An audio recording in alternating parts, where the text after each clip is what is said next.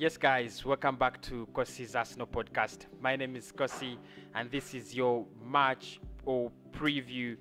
Mikel Arteta's press conference. Arsenal will be visiting the Villa Park. The first game, it was 3-1 in favor of Aston Villa at the Emirates Stadium.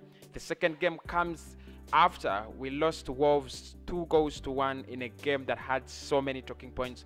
And Mikel Arteta has been talking about those things that happened against Wolves and what could actually happen against Aston Villa. He's been talking about Runarsson and how he could be the main goalkeeper in that game.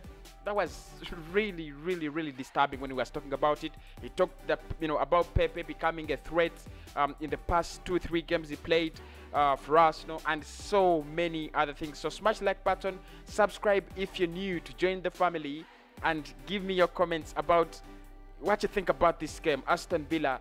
After losing to Wolves, it looks like a game that we are going to automatically drop points in. But you never know. Mikel Arteta says the players are ready.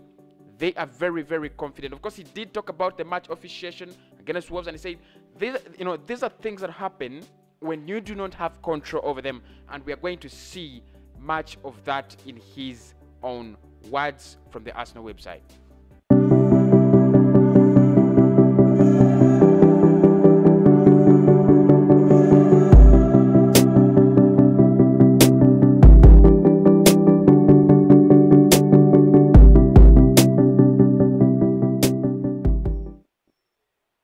Alright guys, so let us get the party started. Mikel Arteta was talking on Zoom to journalists today, and that has been already transcribed down on the Arsenal website by Rob Kelly. Of course, Kelly says Mikel Arteta was back on Zoom on Thursday as he faced the media ahead of our Premier League clash against Aston Villa. Our manager discussed our performance at Wolves, David Luiz's red card, Nicolas Pepe's form, Matt Ryan, and more. This is what he told the media. We start off on how tough it was to put the Wolves defeat behind us, and he says, I don't know how hard it is for everybody, but we have to move on. We have a big game on Saturday, and we need to go again. There are things we learn from the game, things that we cannot control, obviously, and a lot of positives to take away. So we must move on, go for the next one, and keep the momentum going. Yeah, and I pretty much understand him, and I pretty much do agree with them. You've got to put the past behind you. It was it was a funny moment, but every club has a funny moment. Clubs like Liverpool, I think, have had more funny moments with VAR and match officiation like we are, but that doesn't put your morale down. You've got to keep going.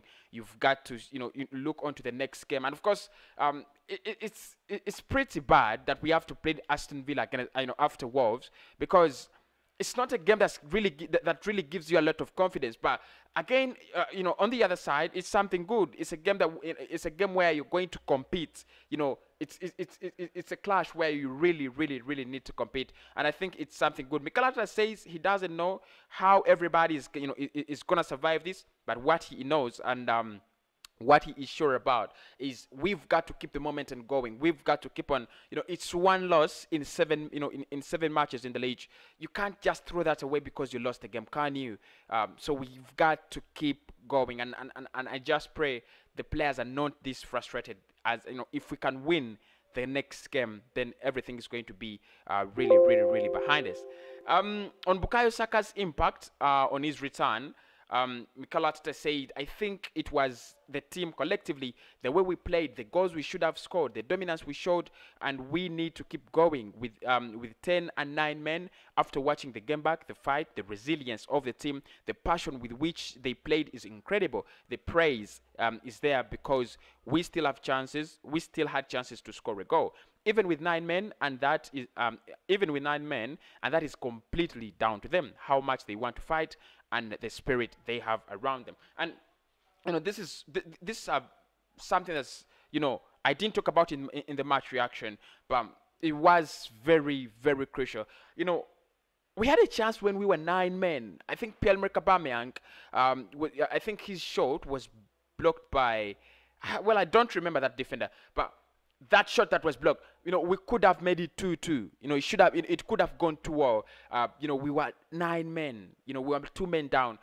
There's a lot of resilience. the fight, the spirit was so incredible. And because Mikel Arteta says, it was all about the players, the way they played together, the collective effort. And I'm gonna say it wasn't an individual effort. Yeah, Saka was good, but that ball was from the first ball he got was from Thomas Partey. The second ball he got was from Alexander Lacazette, cross whipped in from Pepe. So you just look at it and you're like, I think the glue, the chemistry really does exist in this Arsenal squad.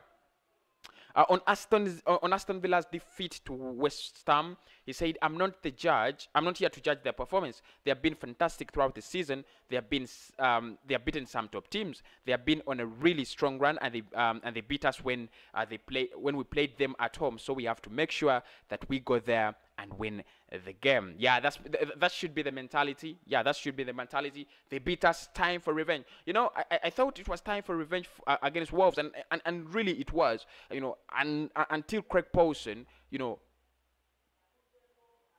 starts playing the drama. But again against Aston Villa, these are two clubs.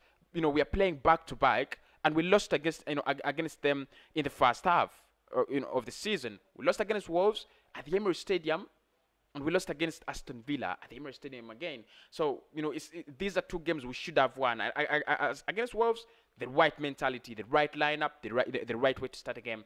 Against Aston Villa, the right mentality. You've got to go out there seeking for revenge. On the appeal of David Luiz's red card, he did say, "I'm very hopeful. That's why we put the appeal in, because we went through all the images and we think that the red card should be overruled. That is why we put in the appeal."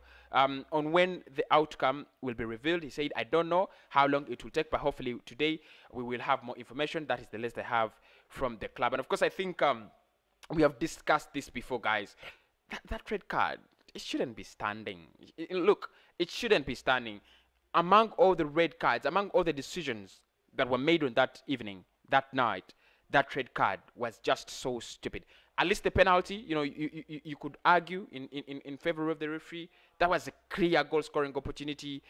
Even Wind could have scored that goal. So probably, you could argue, but the red card, there is no way it must not be overruled. On Matt Ryan's fitness, he said he has not been available in training yet, and and Alex is available. So we will have a choice between them, between the two of them for the weekend. If Matt is able to train, and they are both fit, we will have a decision to make. If Matt is not fit, obviously Alex will be in goal. So Alexander Runarsson has higher chances as the goalkeeper over the weekend. Nobody trusts him. Trust me, I do not trust him, and I do not actually feel secure when he is going to start for Arsenal. On Aubameyang being available, he said, well, he is available. He played a few minutes after 10 days of not doing much, and hopefully in the next 2 days he feels good and he is available to contribute to the team. On the key to Pepe's form, I think this was asked by the by goal.com, and he says, even when we made decisions not to play him, he kept working hard. He has improved in a lot of areas, and he's much more consistent for 90 minutes. He is a threat at the moment because he's been scoring goals and he's been assisting players, so he's been a real threat. He needs to continue doing that. Yeah, I mean, look, I still remember I'm one of those people who had given up on Pepe, but the last 3 games I think he has been something. Yeah, he's been something. If he can continue, consistency really matters, and we just see this with players like Emile Smith-Rowe and Saka. 3 good games, 4 good games, you get the confidence. 5 good games, 6 good games, you get the momentum. The 9 good games, around 10 good games, you're a starter. And as long as a player becomes that regular starter, the results are going to come. And I think Pepe is doing that. And he's so lucky that Gabriel Martinelli is down. I think he's just a little bit lucky. Martinelli is not himself these days. He's not actually, performing like he was performing last year, at the beginning of last year. And I think that's one of the reasons as why Pepe is starting. And he's really actually capitalizing on the chances. I have no problem with that. On concussion substitutions, I said we've got a meeting in the afternoon in the Premier League to have much more information and clarity about how we can use them and the rules behind them. I think it's necessary and opens another possibility. When something dramatic happens on the pitch, at least we have the ability to replace that player. So we shall hear more from the Premier League on concussion substitutes, very, very soon this afternoon, on whether David Luiz would have been better off bringing down William Jose. Uh, the rules are really funny. The rules are really funny because they state that if Luiz had put down William Jose, it would have been a yellow card. Yeah, would have been a yellow card.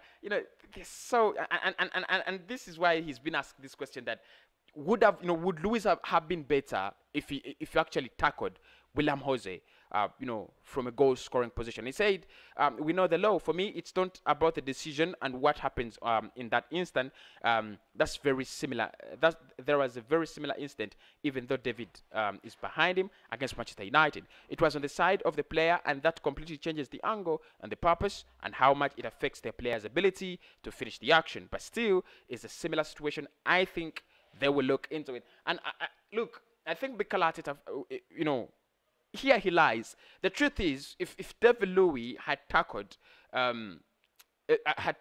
William Jose before he lets him run across him, because William Jose gets this ball, and then David Luiz waits a second, then the player crosses, moves across him.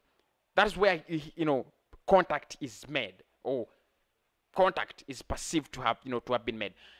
If he had tackled him before William Jose being in front of him, he could have got a yellow card. It would have been a yellow card and a penalty, obviously. But it would. I don't think it would have cost us a game. I think, when Wolves go back into the second half, they're a different Wolves. They have a different mentality, and you just saw how they were different. They knew they were playing 10 men.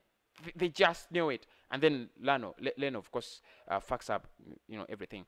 On whether there is a concern about David Luiz in these situations, he says, when you look at the two images, we can have a long debate here. It's just a point, it's just to point the finger, at Davy, in my opinion, is not fair. On whether Pepe could be dropped in favor of Pierre-Emerick Aubameyang, he said, at the end of the day, we have to play the players who are in the best form, and everybody has to earn the right to play and to participate in the games. That's what everybody is doing, pushing each other to raise the level. You can see that the level has been raised because everybody is playing at their best. There is still room for improvement, so everybody has to keep pushing. Well, I don't think Pierre-Emerick Aubameyang will come in for Pepe. I think at one point in time, Pepe might become one player who is really undroppable at Arsenal. I think it might be Alexander Lacazette, yeah? I think it might be Lacazette dropping for Pierre-Emerick Aubameyang. On whether the first 46 minutes against Wolves was our best football in this season. Look, okay, he says maybe yes. I think for long periods we looked very close to what we want as a team. Then we have to get that into results. When you have those moments in the game, you have to go 3 or 4 nil up, and the game is over. Yeah, I agree with you. I agree with you, Mikel, and I think this is why we didn't win this game. You have 4 chances, you have 5 chances. Put them to bed. Like put them to bed. Close the game. We have so many games. Think about the next game, but we score 1, we sit back, we wait for half time. Like we are, like we are winning the league. It didn't make much sense. But I might also agree, I think that was really good football in the first 46 minutes. Really good football. I can only compare it to that match where I played West Brom, Fulham, and Manchester United this season. I think, but it was really good football. And again, of course, against a club like Wolves, it was really good football. On whether his team is starting to resemble his long-term vision, he says yes. The first transfer window was very rushed. It was a very rushed one because I had just arrived. The other two, we had the other two, we had a little more time. If you see the amount of transactions we've done in this window, it's incredible. Credit to the club, credit to Edu for the work that he's done, because it's not easy to get amount of things that we've done in one window. I know that most of them was to get some players out and create some space around the team, but it's still not an easy thing to do in this window or this market. I'm not going to talk about the transfer window. I've had enough. Um, he does speak on if it would be gutting for Matt Ryan to miss out, and says this is football and things happen. That's why we allowed Matt Massey to go. We knew that we had to get somebody else because we knew things can happen. Unfortunately, when you at least need them, it actually happens. So we are more protected now, having Matt is well in the squad as well in the squad, and let's see if he's fit. But for now, Alex is fit as well. On whether he's worried about the team's discipline after 2 more red cards, and here he said, well, when I was worried about discipline, it was on 2 occasions with Nico and Granit. We should avoid, and we have talked about it. But there are other ones that, but there are other ones that are moments in the game where in a split of a second you have to make a decision, and then a referee has to make a decision as well. There is much less control on our side there. What is clear is that when you have 5 red cards in this period, you're going to lose a lot of points. If we have some of those points, would be in a completely different position in the table. That's for sure. There are no teams with 5 red cards up there at the top. It doesn't really happen. On how he feels about the online abuse of players and how he reacts to them. It says there are all types of different abuses, and I think it has to be eradicated completely. I think social media has a big responsibility on that, because then you talk about the mental health of the players, and the public and how exposed they are. I am all open, and I'm for people to have their opinions, but not just to be insulting people, abusing people, and using a screen on somebody's mobile phone to tell them wherever you want to be a person that you do not even know. For that, he says that for me has to be eradicated, because it's causing a lot of damage in football and a lot of damage in the public people. To public people. So I think we have to be really strong on that, and I think you guys, the media, as well, have a big part to play to support us in the industry. On whether, of course, what can I say about that, about the abuse of players and the reactions is, I think this is a very different age, and football has to embrace it. Everyone has a smartphone. Everybody, has, fans, football fans, whether you have a smartphone or a computer, it doesn't take away that you're a football fan. You're gonna abuse Craig Paulson when he fucks up a game. You're gonna, abuse Pepe when he gets a stupid red card. And it's purely not intentional. It's because your emotions have been overworked, by decisions players do make. And referees do make, but I think he has a point. At times the cyberbullying goes way beyond, and you feel that was too much, wasn't it? On whether it would be strange to ask Alex to start given he's been removed from the Europa League squad, he says no. Alex knew his role before we signed him. And obviously, he knows his role after we signed him. We had a plan on the goalkeeper position, and we could not execute the plan in the way we wanted for different reasons. But Alex's role was very clear around the squad. That hasn't changed. Then he needs to earn his opportunity, and he needs to earn his place. He is third. He said he is third, second of us, depending on his performance. He needs to push for that. On whether he's having to manage, Kian Tierney carefully, he says no. It's a different injury in this case. Kian is a player that really pushes himself, and he has to be able to perform physically at his best, because he cannot help himself. Even in training, he can't help himself. We are trying to manage him in the best possible way and find everything possible to give him the best chance to be fit as soon as possible. And we are here to support him as much as we can. On whether he's concerned that Kian Tierney will be playing games for Scotland soon, I said no. What I want is that he's fit to play for us as soon as possible. Then if he's fit and he's ready to represent his country, there we go. It's one of his dreams, and he needs to fulfill that. But what I want is for him to play for Arsenal. On whether he wanted to sign a left back in the January transfer window, he did say we cannot do everything. As I mentioned before, there are so many things that we had to do in this transfer window, and we had to focus on the priorities for that. We almost did everything we wanted to do, and there are things to do. But when you talk about the squad evolution, it's going to take time and a big effort. Things have to happen your way, as well as that's not the case. And so he says things have to happen your way as well, and that's not the case all the time. All right. On whether people have been too critical on Alexander Runarsson in the last game, I think he was a savior, wasn't he? He says yes, but this is what you face when you play for a big club. People expect you to go out there and give your best and perform at the top level, and if you don't, you're going to get that criticism. You know that before you join the club, that you will be exposed to critics all the time, and if you do really well, people will be praising you more than any other club. If you want to play here, you have to be able to handle that pressure. On whether Runarsson has experienced a cultural shock, he says, I don't think so. I think he knew and he expected that, and he needs to handle that. We are here to support him. Arteta.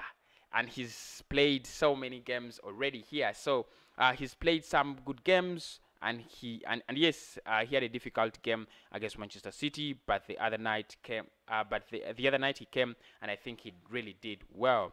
On whether he has the character to cope with the pressure, that's of course Runarsson. He says, yeah, he works really hard and he's fitting in really well around the dressing room. He says he's a really nice boy, really humble, and he needs to be away from all the comments to focus on his work and improving.